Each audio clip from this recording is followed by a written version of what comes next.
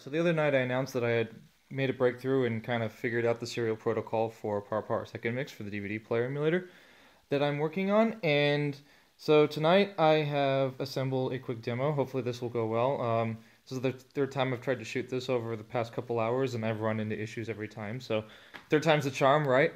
Hope everything goes well. So I ran out and I got a Raspberry Pi 2. I have taken my old code for Twinkle mixes, which I used to run old Twinkle styles with video on my 2DX, and I've gotten it connected using serial to the back of the Para, as you would expect. And so I've got a video monitor, a blurry video monitor, okay, there we go, connected from HDMI to DVI, just a regular 4x3 monitor, because that's what the DVD is. I've got a laptop SSH'd into the Raspberry Pi so I can get console output for easier debugging, and then of course the Para second mix. So I'm going to go ahead and give this a start, and it should say disk has 66 chapters, which is the correct amount.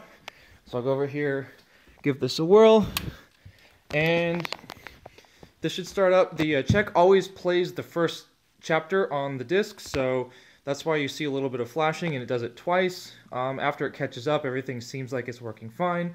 So we've got the splash screen. Everything's cool. Let's see if I can get that a little more in focus.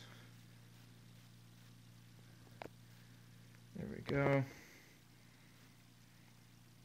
Now it's loading the Para second mix logo. Let's go ahead and buzz into a song. Come on!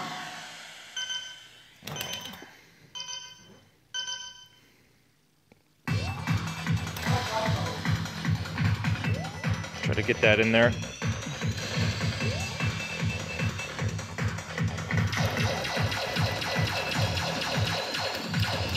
It's one of my favorites, Sexy, Sexy, Sexy. So punch that in, and it's going to load up. I spent a little bit of time getting this more in sync, but it's not perfect yet, so I think I need a little bit of tweaking.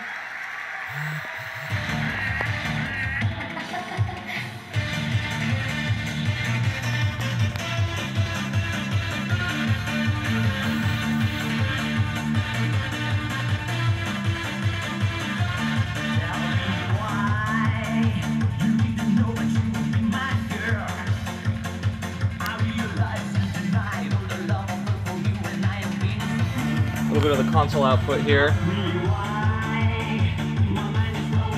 And just to prove that this is all what it's supposed to be doing, I'll unplug the Raspberry Pi.